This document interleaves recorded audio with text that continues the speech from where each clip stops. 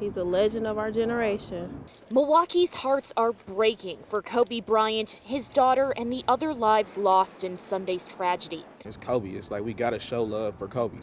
Candles spelled out KOBE's name around a memorial for the basketball legend outside Fiserv Forum. The star's death motivated Robert Haskins to offer a place for people to reflect on the loss.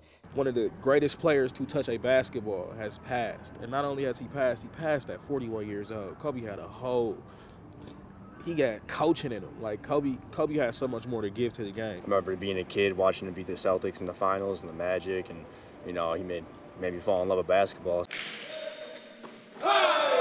Meanwhile, across town at the River West COA, fans gathered on the court in the legend's honor.